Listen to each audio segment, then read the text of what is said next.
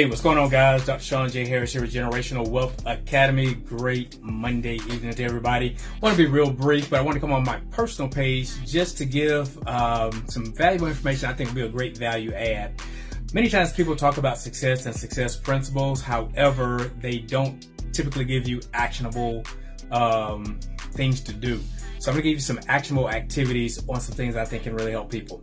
I'm here in Atlanta, Georgia, and we have a 30-cent gas sales tax. So what I want to do is I want to talk about mindset a little bit, just to get you to think a little differently, which will yield you different results, particularly when it comes to creating finances. So I know everyone is like in a frenzy about the $20 eggs for the big pack or whatever. Hey, that's just part of inflation.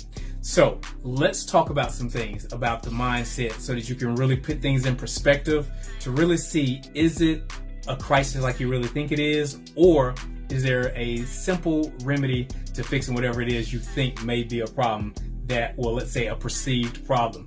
So today I was coming home, I was filling up one of the trucks. I was filling up the Hummer, to be specific. I think in the Hummer I have like a 30 or 32 gallon tank. So again, here in Georgia, they release or waive the 30-cent sales tax that we had on gasoline for like 6 months, ever since the gas went up over the summer. So it was reinstated last week, and I was filling up the Hummer, and somebody asked me and said, "Hey, listen, how much does it cost you to fill that thing up? Isn't that expensive? Isn't that a gas guzzler?" Well, again, that's relative. But here's the deal. I did research. I looked at the average cars, average sedan between a Honda, a Toyota, and also a Hyundai. I just looked at the average gas tank capacity. The average capacity for fuel on those three vehicles is 15.8 gallons.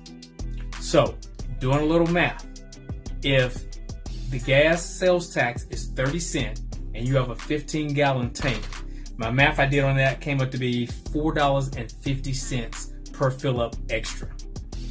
So when we're really complaining about the price of eggs or complaining about a sales tax on fuel that only amounted to an additional $4.50, if that's a huge crisis, first we have to be honest with ourselves, and we have to say what we do to make money may not be the best way to make money. So I came up with a few actionable ideas for you guys. Again, we're looking at making up an extra $4.50. So let's just round it and say $5. So if you fill up 2 times a week, that's $10 extra that you have to make up.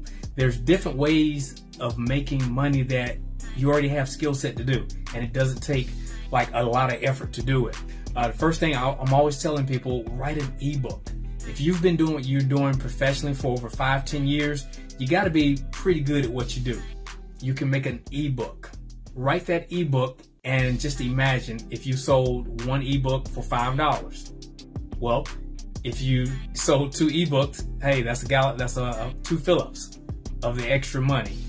But again, what if you sold that ebook for $25 and you sold 4 a week? That's $100 that you just made this week, in addition to whatever it is that you do outside of that for income.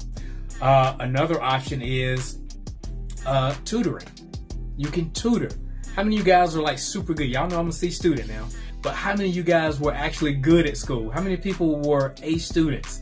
You were scholars in English. You were mathematicians. Well, think about how much money you can make tutoring. I asked Tara earlier, what's the going price for tutoring? She said she believes it's like $30 to $35 an hour for a session. Another way you can provide a form of tutoring is if you're a musician. How many people played clarinet, trumpet, drums, saxophone, piano back in school? Well, if you still have that skill set, you can teach people how to do the same thing for a profit.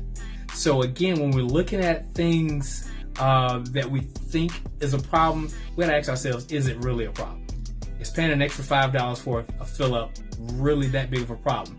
And if it is, again, we have to be honest and accept the fact that what we do to make money is not necessarily the best way to make money, and that we need to find some alternatives to give us some different choices and options. Because see, here's what money does. Money provides 2 things. My dad taught me this a long time ago when I was a kid. Money provides 2 things. It provides golden memories, and it also provides options. So those are the two things that money is used for. Nothing else really. Creating golden memories and to have options. So when I talk about mindset, we can't keep thinking old ideology and expecting a different result moving forward in the future. So think about this for an example. Back in the day, the axe handle salesman made a lot of money because axe handles were always being broken, split in half, or just deteriorating. So you replace the new axe head on top of the axe handle. But if somebody was selling axe handles today, they probably wouldn't do too well because we have chainsaws. We have laser saws now that even put chainsaws out of business. Think about some other things. Let's talk about the stove. Many people don't use the stove as often because they use the microwave. And now most people aren't even using microwaves because they're using air fryers. Same thing, the old fashioned, it wasn't too long ago, it was just 15, 18 years ago where we were actually using map books still. When I was the deputy sheriff in the police, I actually had to pull out a map book and read coordinates A3 and figure out what street I was going to. But now it transformed and went to MapQuest. You guys remember MapQuest when you actually had to print out the map? You had like 2 or 3 pages to try to figure out how to get from here to the farmer's market or something. And now we have GPS, which makes it even easier. So again, we got to change our mindset if we want to change other aspects in our life, primarily with our finances. If you want to change your physical conditioning, we got to change the mindset. We can't keep accepting what we may find as unacceptable in our physical being. We have to say, hey, I'm not going to tolerate this anymore. But it starts up here, and then it leads into the action or the actionable steps to start getting in shape or do whatever it is we want to do. So that was just a little tidbit. I wanted to give you guys some actionable steps that you can take and not just be the person that come on and say, hey, figure out this money problem. It's not hard to do. Well, many times you have to actually walk people through processes so that they can start seeing how simple the process is. Because see, making money is very simple. Making large amounts of money takes coaching, it takes strategy and know-how. It comes from wisdom. All right, guys, I'm Dr. Sean J. Harris. Make impact and make money while you're doing it.